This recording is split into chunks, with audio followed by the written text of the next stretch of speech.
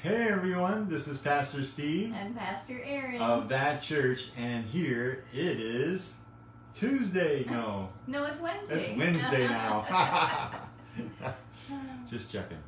But so here we are in 1 Timothy chapter 3 today. Yes, we are. And before we get started, let's go ahead and have a word of prayer. All right. We'll get right into it because we have to have Him, right? Mm-hmm. All right. You do too. So, Father God, we have to have you.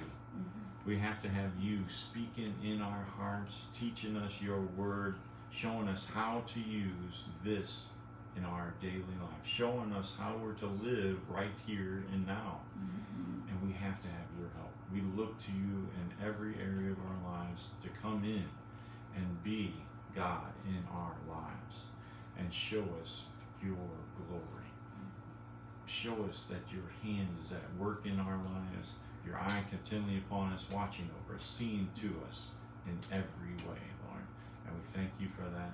We thank you that you speak in our hearts, through our mouths, and in the hearts of all those that will ever hear. And we thank you that you confirm your word with signs following. In Jesus' name, amen. Amen. We're looking for results, aren't we? Yes. And here, we're going to be talking about results. Before we get into chapter 3, I want to go back to chapter 2, and gosh, if I can, I want to go back to chapter 1. Oh boy. Because that's where God was leading me to this morning, and it all ties it together. Yeah. God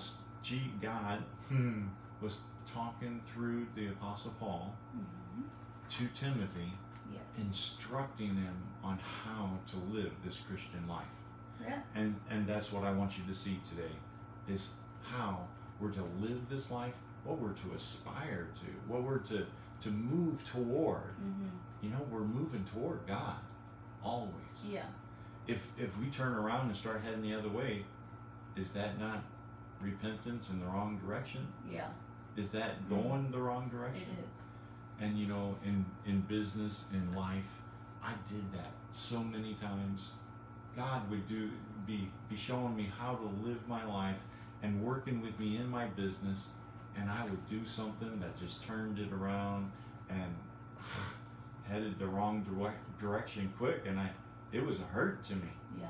And you know, God would let me get into that because, you know, some of those things I wouldn't listen to him, or I would listen to him. I would listen to him, and then, you know, I get so busy and caught up into what was going on that I started just taking the reins and running with it myself and take them back from God, and that's not the thing you want to do. Right. You want to stay right there before God. Right. Seeing to him seeing to everything in your life. You have to put your faith in him for everything in your life. For how to run your business, how to love your wife, how to run your family, how to love yourself. Yeah. And here, we're going to get into some of these things today of how that all takes place. And I want to go back to chapter 1 in verse 12. It says, I give thanks to him. To who? To him. To God. To Jesus, who has granted me the needed strength and made me able. Made me able? He made me. That's like making a vase and making it for a good thing, you know, to hold flowers. Let's just say that, because there's all kinds of weird things out there. But I want you to see that he made us a way. But does that mean we have to go that way? No, we can turn around and go the other way. Yep, he always gives us a choice. So I want you to see this. He says, granted me the needed strength and made me able. Made me able. He's making us able for this. Christ Jesus our Lord, because he has judged and counted me faithful and trustworthy, appointing me to this stewardship. This is a stewardship of his word. If God shows you something, do you think it's just for you? But he's wanting to just like how he poured his love out into our lives. He poured his love out into our lives that we can work with his love and get comfortable with his love. Right. And then we can go out and love other people. Exactly. Allowing God to love other people through us. Yeah, that's Do you good. see how that works? And this is what he's talking about. He has judged me and counted me faithful and trustworthy, appointing me to this stewardship of this ministry. This is a ministry. All of us are called to this ministry to show forth God's word, to show forth how God is, Yeah. to be a witness of who he is and how he wants to be to them. Yeah, in relationship with them. Right, right. And so then we saw at the beginning of chapter 2 that we're supposed to pray for all men. Yeah. That prayer, it keeps peace in your life. And here, because you're praying for your wife, you're praying for your husband, because you're doing that, it opens up God to speak into your life what they need. Right. And here, you can follow those thoughts. And she could follow those thoughts of what God is saying that I need. Right? Right. You see that? Just in the same way, I want to point this out here also. It's the same way that you pray for your pastor, you pray for your spiritual leaders, those that are helping you in helping you to mature, right? Yeah, and even those that you work for, like your employers, could be Right. qualified in that Right. verse too. If you want peace there, Yeah. pray for them. Yeah. And here, this was such an awesome testimony right in '88 whenever I got born again. God had me working at Domino's Pizza, and my sister had just got born again years before that, maybe a year before that. And she was working with God, and I saw, and she would give testimony. Here, she said she would have a problem with certain people at work, and God led her to start praying for those people, and peace came in. Wow. And here, then that relationship was made right, and there wasn't a conflict anymore, but she was able to work with them as if there was never a problem. Wow. You see that? Yeah. And that's what God wants. He wants you to affect your world by praying for them. As you pray for people, it opens it up for that way in your life that God can talk to you about that other person, Right. that relationship, as well as into their life that he can talk to you, right? And here, it goes on to pray for your leaders, your spiritual leaders, those that are in authority in the government, Right. in the place that you're at. Right.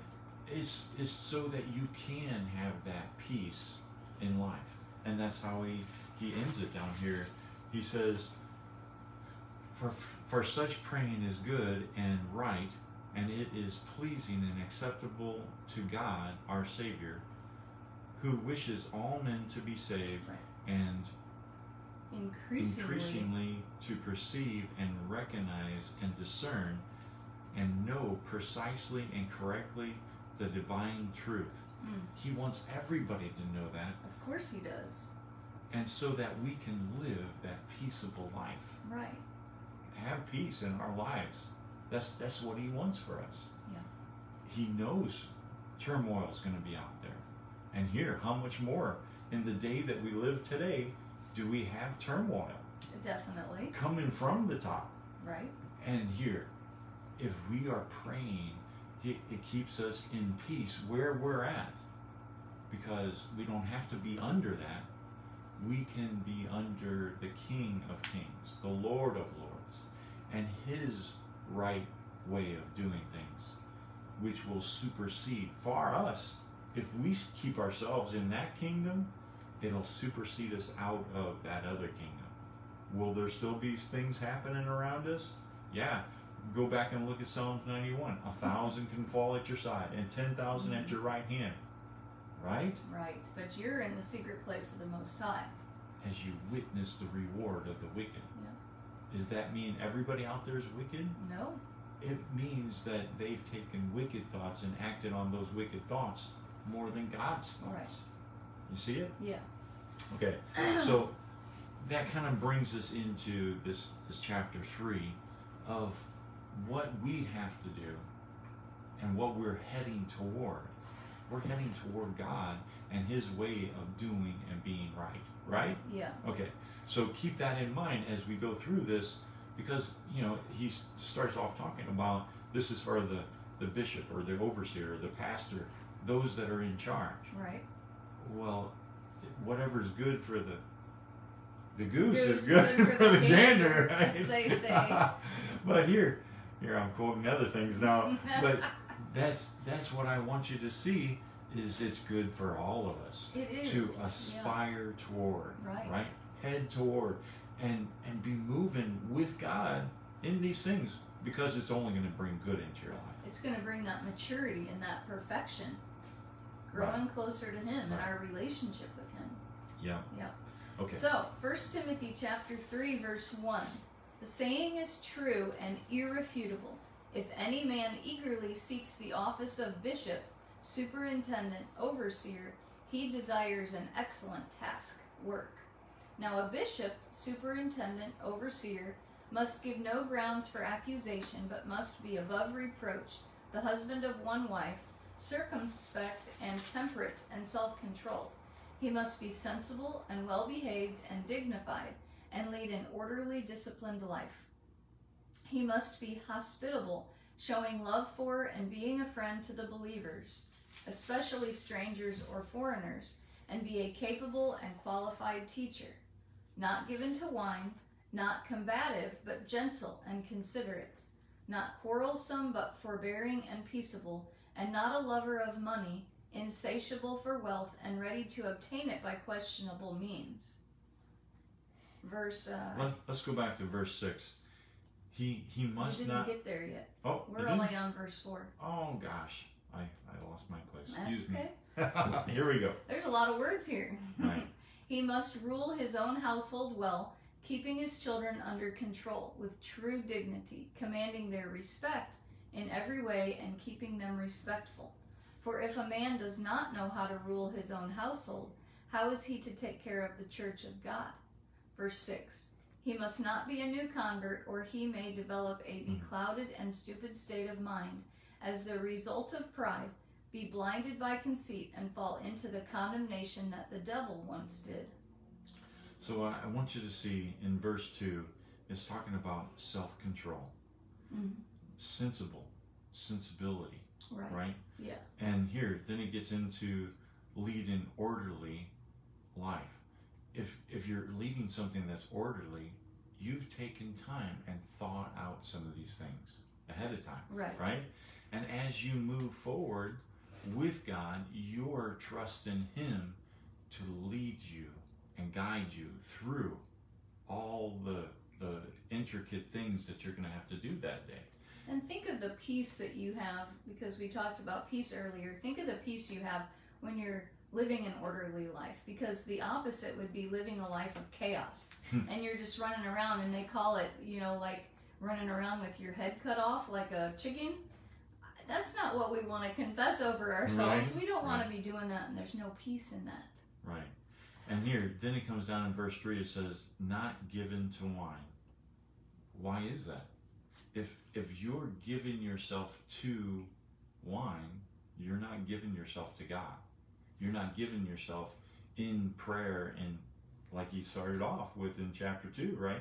You're not giving yourself to these things of praying for those, your leaders, those that are over you, those that are in your life. As you're not doing that, what are you doing? You're worrying. And here, a lot of people get into drinking because they're worried, or they're caught up, or they need an escape valve. Yeah. Right? They need an escape to get away from the turmoil. Well, get away from the turmoil by getting into God, getting into something other than what you can do down here in your flesh. Yeah. Right? Right. So coming down to 6, it says, he must not be a new convert. We're talking about those that are in charge shouldn't be a new convert, or else they could fall into this pride thing that the devil fell into. That shows you right there what happened to him to cause him to think he could be exalting himself above God, or even be like the Most High God, when he wasn't on the same level as God. Do you see that? Yeah, but there's some encouragement in that verse, as in he must not be a new convert, but he'll get there. Yeah, you know, he'll get as we mature. It's the growth that we're looking for. So good. Verse 7. Furthermore, he must have a good reputation and be well thought of by those outside the church, lest he become involved in slander and incur reproach and fall into the devil's trap. In like manner, the deacons must be worthy of respect, not shifty and double talkers, but sincere in what they say, not given to much wine, not greedy for base gain, craving wealth and resorting to ignoble and dishonest methods of getting it. So here, he starts talking about the next person, right? Here, the deacons, those that are helping in the church, right? Let's just leave it as something simple as that. They're helping out. They see the need of getting this word out. They see the need of helping other people come up and grow up. Yeah. Right? Right. And it's saying here, don't be shifty. I think that's how I said it. he be well thought of by those outside. Did I move it? Okay. The church. In verse 8, it does say shifty. Worthy of respect, not shifty and double talkers. I went back to 7. So being double talkers or being shifty, you know, those are people that's trying to be sly and sell you on something. That person, if they can't present the gospel as how God is using it in people's lives, or how we're to move toward God, and they're trying to sell somebody on something or get something from them. And here you can get into the idea of, Paul even said this in the previous chapters we were in, that he said there's some that'll preach this out of for stomach's sake or for gain's sake, right? And there's those that will preach it out of love. Preaching it out of love brings people up because they want to be like the one that's teaching them. And here, in all actuality, they want to be like him, the one that gave us all of these good thoughts, right? Okay. Verse 9, they must possess the mystic secret of the faith, Christian truth as hidden from ungodly men with a clear conscience. And let them also be tried and investigated and proved first. Then, if they turn out to be above reproach, let them serve as deacons.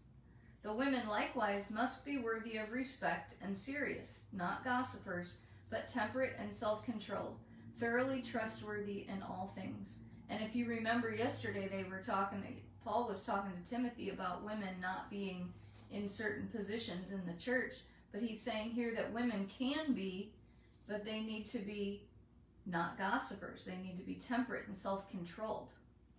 And so I believe that's a progression that women were making at that time, from having been in the cultish or paganistic religions and moving over into being, followers of Christ. Yeah. Verse 12, let deacons be the husbands of but one wife, and let them manage their children and their own households well. For those who perform well as deacons acquire a good standing for themselves, and also gain much confidence and freedom and boldness in the faith, which is founded on and centers in Christ Jesus. Although I hope to come to you before long, I am writing these instructions to you, so that if I am detained, you may know how people ought to conduct themselves in the household of God, which is the church of the living God, the pillar and stay, the prop and support of the truth.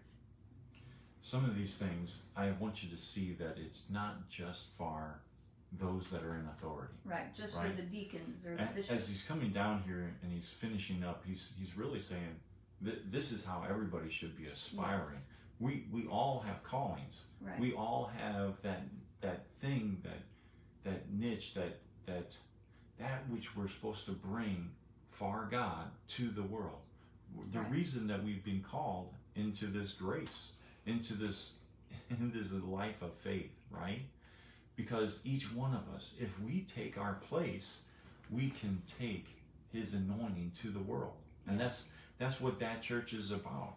As we see what he's called us into, what he's gifted us with, we can actually touch our world in a specific way that nobody else really can. And unless you turn away from God and go a different way, then God will find a way to get it done. That's right. He will bring a person up. And we've seen that in many of the people's lives that we've kind of come up under. We've seen them have to take other roles because the other roles weren't being taken charge of. Right. That those people missed their place, that left their place. If they leave their place, God will get things done. But he would rather do it through you.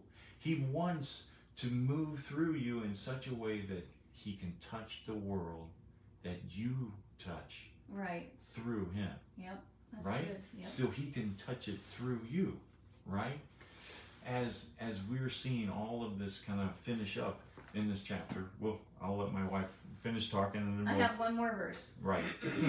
And great and important and weighty, we confess, is the hidden truth, the mystic secret of godliness. He, God, was made visible in human flesh, justified and vindicated in the Holy Spirit, was seen by angels, preached among the nations, believed on in the world, and taken up in glory. Right.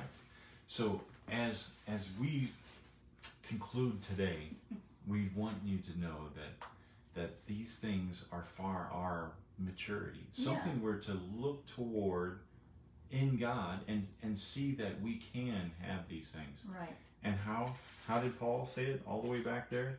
It's this in verse 12 of chapter 1. It says, I give thanks to him who has granted me the needed strength. He's granted me the needed strength to aspire to these things. To grow in these things. To grow in these things. Yeah. And here, he came and found you where you were at, but he never intended to leave you there. That's so He good. intended you to come up and out of every problem that you have in your life. Right. If it's health, physical sickness or something like that, he intended you to come out in health. Yes. If it was, poverty, being in poverty or any other thing, he intends you to come up and out of it. Yeah. And to be like him. That's what we're aspiring to, Right. is to be like him, moving toward the world he has placed us in and about. Yep.